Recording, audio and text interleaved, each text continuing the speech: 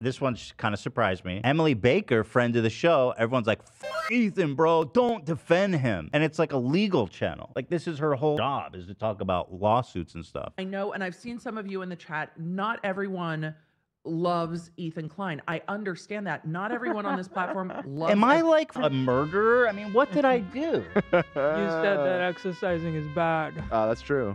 You did say that. I mean, what did I do to deserve this? Am I really that bad? Hello everyone, welcome back to my channel. My name is Brittany Simon. In today's video, we are exploring the bubble of Ethan, H3H3, and Abba and Preach. These are different bubbles on the internet, and in order to explore them, we have to first acknowledge that everyone lives in a bubble. That's how I see the world. It's okay that you live in a bubble. It's good that you live in a bubble. I live in a bubble. You live in a bubble. A bubble is, or can be, a thought process, a place you were born, a religion you were born into, a cultural expectation of behavior. It could even be you with nature. A bubble is just to say that we have a different relationship with reality. Abba and Preach have their own relationship with reality, and then H3H3, Ethan Klein, and Hila Klein have their own relationship with reality because we're all raised differently. We come up differently, you know what I mean? Like, we look different, we're treated different, we have different relationships with the same planet we all exist on. Now, recently, Abba and Preach and Ethan and Hila were in a little bit of a tiff, and I just wanted to comment a few things that I observed because this is a great lesson for all of us. My work is predicated on the understanding or belief that we are all, yes, living on the same planet, but because we have different relationships with words, people, expectations, it leads to a lot of chaos, friction, conflict. In this situation, Abba and Preach, and disclaimer, I am friends with Abba. Abba is somebody I consider a coworker friend. Most of the time when we talk about work, but we do talk. I have access to him. If I hit him up right now, he would return my message. So I do want to say that as a disclaimer in case some people who don't watch me normally are here. And then, of course, I'm a big fan of H3H3. As you guys know, I've been watching them for years. I love Ethan. I love Hila. I follow Hila on Instagram because she is a fashion icon. I love her so much. But the way we see the world is just not relatable. I don't always understand Ethan and Hila, and I don't always understand Abba and Preach, but what I do understand is there's a misunderstanding. What I want to do is point out why those things happen. Specifically, Ethan was recently shocked at the fact that people don't seem to like him, or even people he considers friends to the show have to preface their sentences about him with, now I know we don't always like Ethan, I know Ethan's not perfect, and Ethan is genuinely confused. What did I do? He's genuinely perplexed that people have such an issue with him. And the weirdest part is him, Hila, and his crew of Yes Men, who I love the crew, they really think it's something shallow, like Ethan's just fat. Fans who don't like me because I'm fat, you know. Yeah, that's the whole marketing. That's the whole market. He got us. He got us. Our marketing is to pander to the fans that they don't like it because of, oh my God. Ethan, you're saying that because you're insecure. Ethan is as misinformed as Aiden Ross and Sneeko. And yes, even though they're all rich and all millionaires, they are three of the most uneducated content creators that the people get to view and hang out with. And this is also a disclaimer, I'm friends with Sneeko. Sneeko has my phone number, we collab, Sneeko is my friend. But again, we talk mostly about work because again, we're all doing different things on this platform. Some people are making money, some people are sharing a message. I'm a little bit in between. P.S. Sign up for my Discord and one-on-one calls, links down below to help fund this work. We all have reasons we're here and we all make our money in different ways. Ethan and Hila are beyond rich. They have 100%, they are considered successful. But this is only via capitalism. They are successful capitalistically, just like Aiden Ross, just like Sneeko. But in terms of intelligence, in terms of discourse, no offense, and I mean this in the kindest way possible. When I recently saw Ethan talk about, I'm not a centrist, Ethan, you're a centrist. You're not a centrist in US, but in global context. How am I a centrist in any way? Please tell me. I don't accept that shit. The only thing you might say that I'm not super left on is like, I'm not like a full-blown fucking socialist, but I 100%, I mean, I'm like, I think that Scandinavia has the perfect kind of take on that, and that's considered like ultra-left, no? Habibi, let me tell you, if I was hanging out with my POC, my in the trenches minorities, the people who are really trying to change the system, not only is Ethan a centrist, he's almost not even a person. Ethan's knowledge on the subjects of minority struggle is so minimal, he's not even a person in regards to inquiring after his thoughts. And I don't mean this to be discouraging. I mean it to be realistic. In my world, where we're trying to do things for minority people, whether it's individualistically or part of a community, the idea that Ethan or Hassan, God bless him, thinks they understand the plight of those minorities, no. Yes, on the surface level, on the very superficial level of politics, yes, but not about the people, the real struggle of these communities, the heart of these communities. Ethan and Hassan have no idea what's happening, or at least based off of the image they portray to the world, they don't know. So Ethan in particular doesn't elicit this confidence that he knows what he's talking about. Even when he was mentioning years ago or a couple years ago within the pandemic, I don't remember, I was watching the show because I watched the show, and he was talking about Palestine and Israel and how he doesn't know much about it. These are complicated problems the human species is facing, and it is impacting millions of people. So for one guy on a YouTube show to be perplexed on why people don't like him, I'll tell you why. Nobody likes a guy who knows absolutely nothing about life, sitting on a pedestal, lecturing everyone about life. No offense to Ethan, though he has struggled and he's definitely overcome, the struggle Ethan faces is a very specific kind. And considering that Ethan himself is sort of he hasn't figured out a lot of the basics and a lot of his personal health-wise, mental health-wise, like he's working on it. He's not exactly a person who's done something about it in a way that he could be someone we turn to and say, hey, you walk the walk, you accomplished this thing, can I talk to you about it? The only thing I can ask Ethan about is business and being a good partner and being a good husband. Now, in my opinion, personally, I think Ethan is a good husband and is a good father. Everybody's happy with him. His wife seems content. All these red pill manosphere guys who are saying things like Ethan's wife will leave him. Hila and Ethan are obviously meant to be together. They're so lovely together. And yes, do I want Ethan to stay in shape and to be healthy enough to live a long life with his family? Yes, we all want that. But come on, we all smoke, we drive fast cars, we jump out of planes for fun. We're all playing with death in different ways. So I'm not going to judge Ethan and Hila for that. What I'm going to do instead is I'm going to encourage you guys to explore the differences between these communities and why we have chaos, which also coincides with my belief that world peace is impossible and we shouldn't be aiming for it because it's not possible. If Abba and Preach, Abba is so nice. He's such a gentleman. I can't even explain to you how good of an energy Abba is. When I got to hang out with him and we were chilling, Abba is nothing but a gentleman. Yes, is he more conservative than I am? Sure. But, okay, he's open and curious. He calls into my show. He ponders. He wants to know. I love that about Abba. Abba is a much more open person than he was when he first started making content. Preach, we love Preach. Preach and I are also in contact, disclaimer, for a possible collab. So again, Preach knows and I know who he is. But the little I know of Preach, he's a good husband. He's a solid businessman. He's good to his friends. He's consistent with work. There's nothing really wrong with Abba and Preach. But if you just minimize them to the manosphere, which they have pulled away from over the years. They've literally pulled away from Red Pill dogma over the years. Then you're not giving them the chance to not only change and grow, but be confident in who they are today. Abba is a good person right this second. Preach is a good person right this second. Ethan is a good person right this second. Hila is a good person right this second. Nobody has to change because you guys are already good people. But what you have to decide is whether or not you want to change in ways that help you understand others. So Ethan had this conservative on the show, and this conservative was saying that he feels like it's what he does not want is a spouse who's flaunting herself on the internet. And he feels like for him, this is the best way to have a relationship. And Ethan felt like this was coming from insecurity. By the way, Abba and Preach, you cowards, you losers. When you make a video about this, which I know you will, titled Ethan Klein's Mad or whatever, include this. A link to the full interview and encourage your audience to go watch that full interview.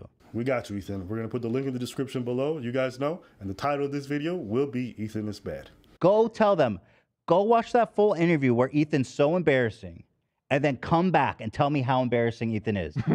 Because and we'll play this whole thing, or you're just the biggest coward in the world. I am sure that if any one of your fans watch that whole interview, they will realize what a disingenuous piece of shit you're being right now. Okay. He doesn't think that you or women, significant others, should post themselves with like cleavage and stuff. That's not what we said. Jesus fucking Christ. That's not what we said. Listen.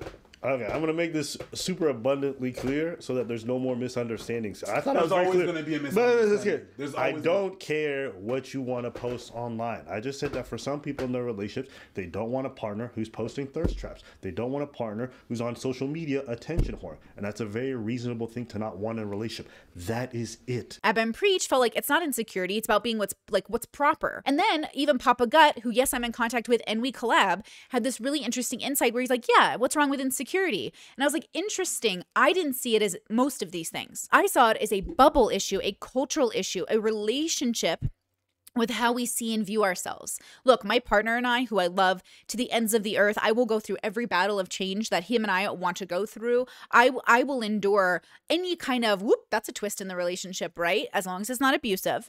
But one of the things that him and I have both said to each other is there is an expectation of how we dress, how we present, and what we say.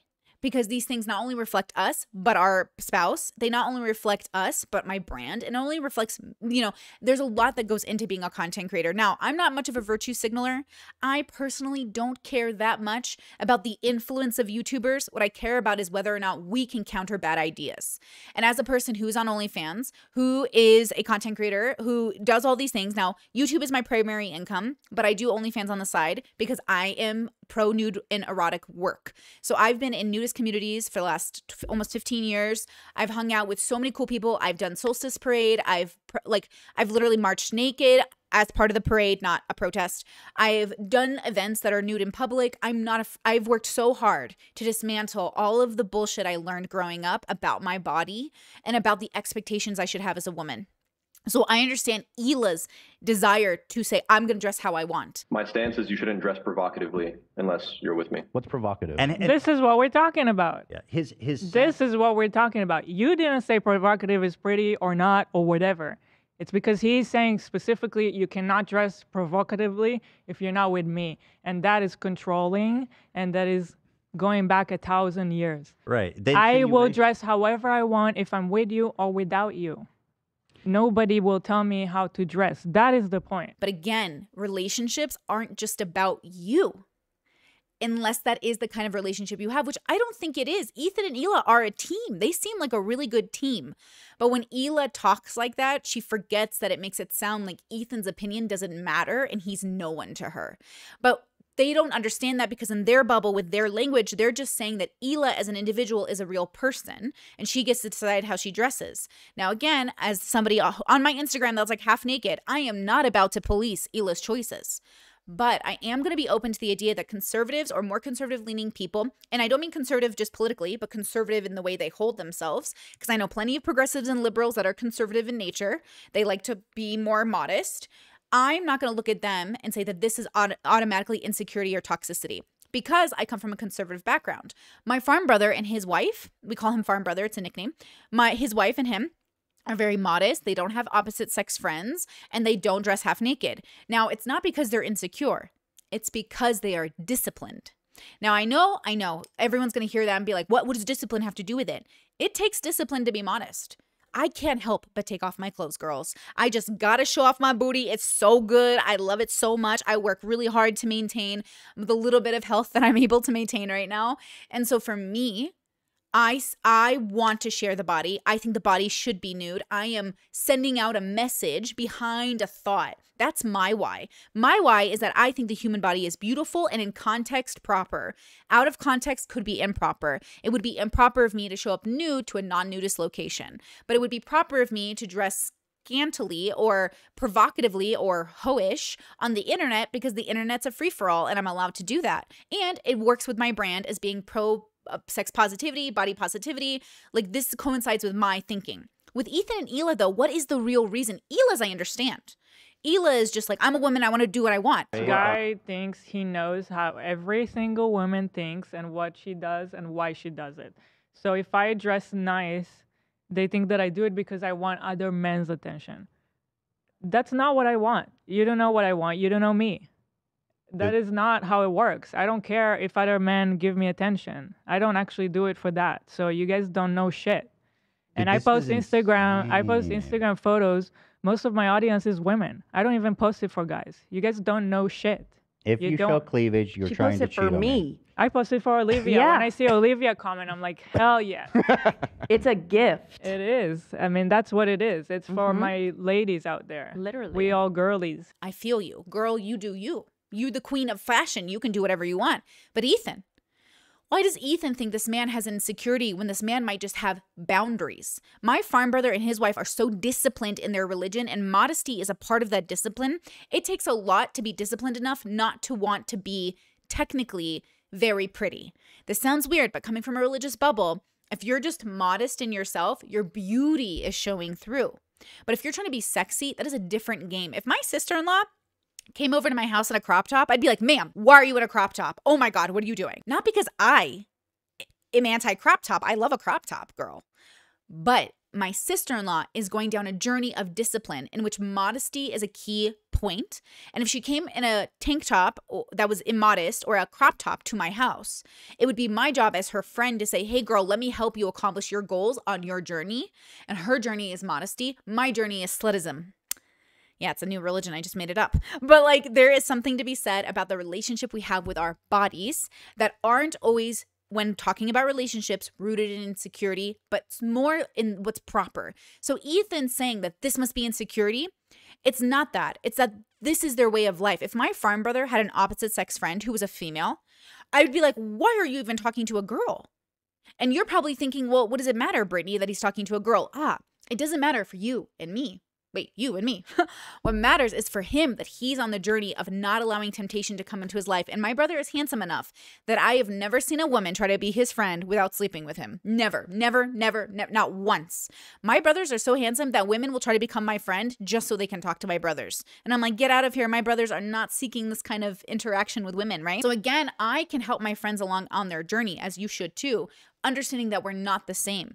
Abba and Preach aren't just some manosphere guys. They're men who have proof in the pudding that their way of living works to some extent. Preach is in a very happy marriage, and Abba is on the road to finding that partner who will become his wife. And I know there is that perfect girl out there for him, but she's got to be for him, which means she has to see the world similarly to him or enough to make cohesive agreements in the relationship. So my partner and I see the world so similarly that he doesn't mind that I'm on OnlyFans. He is progressive. And then, of course, on top of that, gender means like nothing to us. So you have to understand, as a couple, we're even more separate than these two groups. Gender means nothing to us. So the idea that this conversation is about whether your girl should wear this or your guy should wear this, it doesn't even compute in our conversations. I don't ask my partner, do you mind that I, as a female, am wearing this clothing? No, I say, hey, do you mind as your partner that I'm wearing this clothing? Because my partner and I don't have gender roles. We don't have any expectations of any of each other because of gender. We only want to know how we're doing as humans. How are we cohesively organizing our life in this relationship in relation to how we present ourselves? So again, I want to bridge this gap of misunderstanding because I'm really kind of emotionally upset that Ethan and Abba can't get along, and I want them to be friends, but not really. I just want a world, which is the ideal, which is the fantasy, the utopia, that these people should be able to get along because I like both of them. But I am not the line. I am not the end all be all of who should get along. And that is my dream. My dream is that we can get along even though we disagree. And I know in the past, I'm very critical of people. I call everybody names. Like, I'm very critical of people. Certain people who want to be taken seriously, of course, you have to be taken seriously. And so I've talked so much on Ethan and Hila, I'm sure they'll never want to talk to me. But that makes me sad because, again, I grew up in an environment where, like, yeah, you talk your shit, you all discuss it out loud, and then you go, okay, agree to disagree. Because the truth is, it's better to say it out loud with your chest than to keep it in and pretend we all know what's going on. So if we want to create cohesive relationships on YouTube and then hopefully in the world, we have to be able to be okay with the fact that we do not agree and we might not understand the why. Again, conservatives, not always because of insecurity, will make these decisions. Liberals, monogamous people, all of these kinds of relationships, I could say you're monogamous because you're insecure. But really, it could be that, but it also could be the idea that this is just how you see the world. This is how you imagined your life, and then you're living that dream, right? I had a friend of mine, I asked a while back, like, would you date a bisexual guy? Would you date a trans guy? Would you date this kind of person? And ultimately, most people answer with, that's not how I imagined my life. So when you're in a relationship with somebody and you imagine them to be a modest person, somebody who's more conservative, and then all of a sudden they start taking off their clothes, getting on Instagram, doing a little like suggestive thing here and there, well, it changes the idea of the person you had. And that's what really impacts a lot of marriages, is that we're not growing together or we're not on the same page. So again, before we judge why someone has an idea about something, we should know the why. I think Ethan tried to get it out of that conservative guy. Why do you think that? Why do you think that? Why do you think that? And I don't think he gave exactly the answer that would have been helpful, but maybe he did and I missed it. Ultimately, usually it comes down to discipline and ethics. I think it says something about you that you're willing to be half naked on Instagram. To me, it says something good. To somebody else, it might say something bad about you. But again, that's the point, is that perspective is just different. When I go home to my mom's house next week, because, you know, I'm moving and doing all this stuff, I am not going to wear my normal clothes in front of my mother. I'm going to wear my decent. This is decent. Do you see what I'm wearing? I'm wearing like a sports bra and a tank top. So this is decent. But if it was down here, all of a sudden, if my boobs were showing at all any cleavage, my mom and dad would have a field day, because their discipline is around modesty. Okay, it's about looking good, but being modest. So again, when we see these things happen on the internet, whether it's Papa Gut or Abba or Ethan or Ela or me, understand that we are speaking from our own bubbles, our own understanding of reality with our own language. I would love to talk to Abba. I would love to talk to Ethan and Ela. Again, I really like everyone's work, but I don't always agree with any of you. I agree with some things here and there, but I often disagree with both of you. And I think that's what's so beautiful, that we can agree to disagree. So, not to be such a white lady from the 90s, but we need to learn to agree to disagree. Okay, I'll talk to you guys soon. Have the most fantastic day. I would love to hear your thoughts. And if anyone from Ethan's team or Ela's team or anything wants to reach out to me, please do. Because I do love you. I love the crew. I love the H3 podcast. I love everything about those people. But that doesn't mean I always agree with you. Because our methods will be different. Okay. Shout out to Abba and Preach and everyone else I mentioned in this video, Papa Gut and everybody else. I wish you all the best. Okay. Talk to you guys soon. Bye. Stuck in my head, in real life I'm in bed. My belly's being fed and I'm okay. I'm just fine, yet all I do is whine. Not to you in my mind, cause I know I don't make sense. I've been nothing but blessed. So why's my life a mess? Please tell me, cause I'm sick of thinking. Yeah, I'm sick of reaching out for the truth and living life as a fool.